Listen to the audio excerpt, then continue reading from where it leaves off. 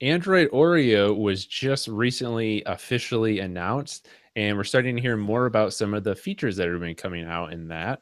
One of the more interesting things that we've seen so far is theme support. So, as you know, a lot of Android phones have built-in theme support. Samsung phones, LG phones, HTC phones, they have theme stores and stuff like that. But stock Android, like Pixel phones and the AOSP, doesn't have support for any of that. But the people at XDA, they actually discovered that Oreo is going to have built-in theme engine support. And that's, long story short, thanks to when they acquired Sony's theme engine, that's built into Android now.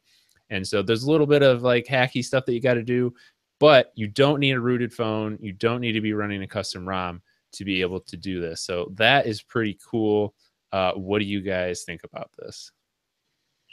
It's absolutely huge, I think, because Yeah. this has been rumored. I'm not even rumored, but I guess rumored for a very long time. I mean, back when I can't remember what phone it was, but I think ASP or something. They started using like the CyanogenMod theme engine, and then there was like hints of it in the code and here and there, and it just like never. Every time it finally got to like the final Android release, like the public software version or whatever, they would just scrap it, and they never did it, and it was just frustrating. So um, it's it's fantastic, and like you said, it's kind of hacky right now. So there's no, I guess, like Google, like a Google theme store, and there's no like official themes yet. But I mean, the code is in there, and those guys at XDA found a way to sort of activate it, and it just sort of works and plays well with their Yeah. theme stuff, and it's full on theming too. It's not just Right, right, right. icons. It's not just like the whatever. It's I Yeah, mean the you system theme UI. settings app, notification pull down, quick toggles, like notifications when they come in, like everything looks there. Everything, even system apps. So they could even do a lot of apps that are already preloaded, like Gmail or something. If you don't like the way that it's white, the white background, you want a nice dark theme or whatever. I mean, like everything is included. And so now it's just kind of, I guess you just have to wait for developers and these theme developers to sort of just Yeah. support it and try to release some stuff for it. But it's great. This is fantastic news by Do far. you guys use themes on your phones, or do you just pretty much keep it how it is when you get it? I use themes on my. I didn't use any on my G6. I just kind of like the way that it was laid out after I put Nova on it, but I use a theme on my S8 Plus. Yeah, Yeah, I I had use. a go ahead. Oh no, I was gonna say I use I pretty much just use like whatever pixel theme is kind of built into the Yeah, phone. And there's usually yeah. some type of Yeah. I pixel had a theme in it. pixel theme on my G6 that I liked a lot. And basically I just like dark UI. Yeah. I hate opening up the settings app or pulling down the notification bar like when At in a night. dark room and it like Being brings up. blasted by the light. Yeah. Right in your face. Yeah, it's awful. I always go for the dark, whatever, dark material theme, dark pixel theme, Yeah. or whatever. So like I usually go for something like that. I don't like the flat black. You know, a lot of people are kind of big on that and the battery savings. Right, the AMOLED black. Yeah, AMOLED black themes. I think that's a little overkill, personally. Yeah, I just like a nice dark gray. You know, nothing too crazy, but Yep.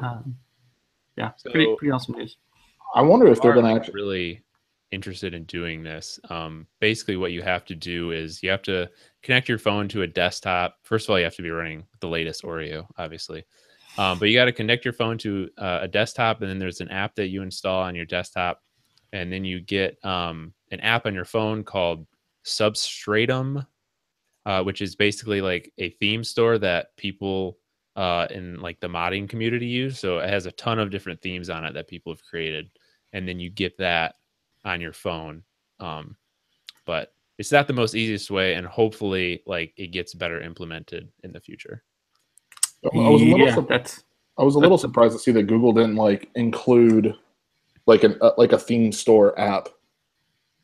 yeah. See, I mean, and that's kind of the point is that it's sort of weird because when Oreo came out, it was sort of like, oh, like these developers sort of just discovered that their themes and all that just sort of worked with it without root, and they were like surprised. Yeah. So it's not. I want to say it's not like officially supported by Google. I mean, you're not going to find it in the change log. You're not going to see it on the, the big bullet points for Oreo's features. But so that makes me a little nervous that they might scrap the code in like a later version or something. But Or they um, could improve it for a .1 or whatever. or maybe they're just working on like a theme section for the Google Play Store, and then they'll just release themes and stuff. So that's kind of what I'm really hoping for. That'd be pretty So sweet. hopefully we see more about this in the future. But until next time, this has been the Fancast. Stay tuned to Phandroid.com for more, and we'll see you guys later.